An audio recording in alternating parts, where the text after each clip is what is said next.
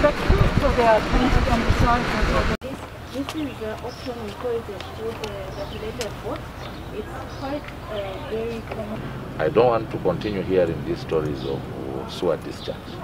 I think we're improving through all what we are seeing. We expect a lot of improvements.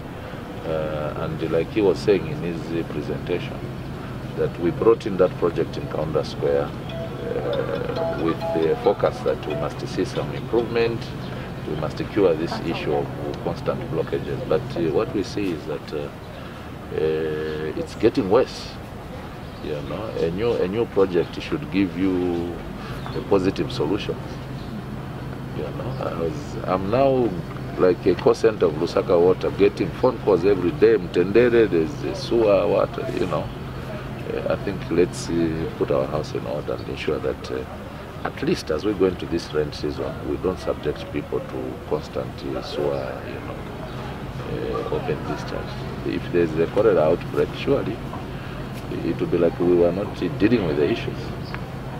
So please put up a strong team which will go around and ensure that they're on call. Whenever there's a complaint, let's sort it out within you know, hours.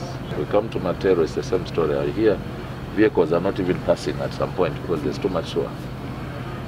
The Honorable Minister, I think we'll proceed accordingly. We already have teams, okay, but then I think even the feedback system from the community, there are times when we don't get those complaints. But the solution is to heighten up even the preventive maintenance. Yeah, the Mtendere case, unfortunately, it's a case where there are people who have illegally connected to a new system which is not yet handed over.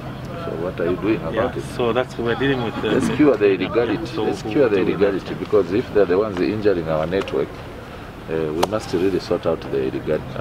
I know you're not doing it deliberate, but I'm saying let's be proactive to make sure that we remedy these you know, problems. Yeah, no, I think we'll set up a team roving in Mateo. There is already one, but I think given the situation that we have, I think we need to still heighten, okay, so that we're able to deal with these issues. I hope we'll not come back to